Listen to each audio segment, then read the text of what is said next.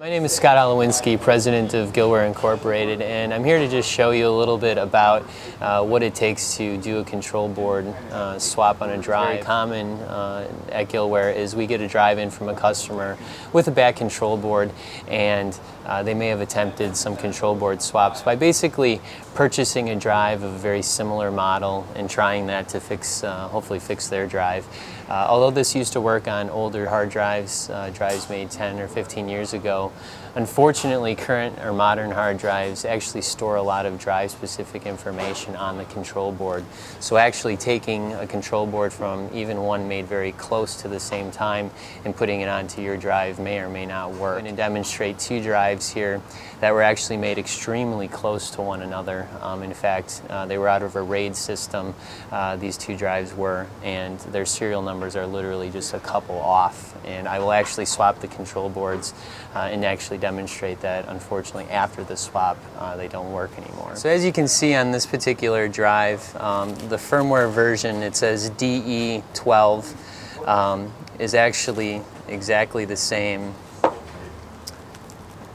as the firmware version on this other drive. Again, you'll see the firmware DE12. These drives came out of the exact same RAID system, and as I mentioned, they're made very, very close to one another. What I'm going to actually do now is take the control board for one of these drives, put it onto the other drive, and unfortunately it's no longer going to detect, and you'll actually hear some clicking noises coming from the device.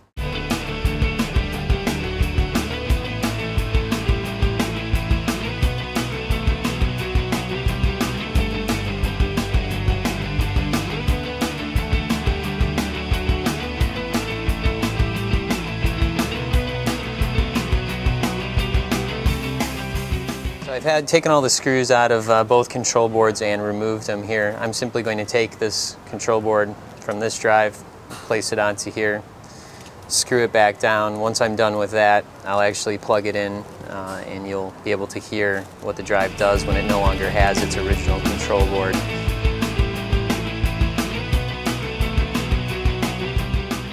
I've placed the control board back on to this other drive. I'm now going to place it into the carriage here and power it up. And you can hear that fluttering sound that's going on there. The reason that's doing that is the control boards store specific calibration adaptive information for the head stack on the drive. And because this is not the original control board, even though it's a very similar board, the drive is confused and cannot find itself.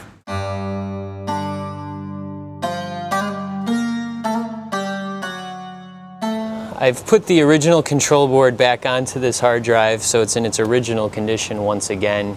I'm now just going to place it back into this carriage and power it up. You should see it detect here in disk management as a healthy drive, no more clicking noises. There you go, 500 gigabyte drive, which is correct. So the moral of the story here is that unfortunately the control boards from one drive to the other are not compatible, and furthermore it can actually do more harm than good. Although this was not the case here, on some particular drives when you take a control board from one and put it onto the other, it can actually damage internal components of the drive, and although we may still be able to recover the data, it may be significantly more difficult and cost more money because of that.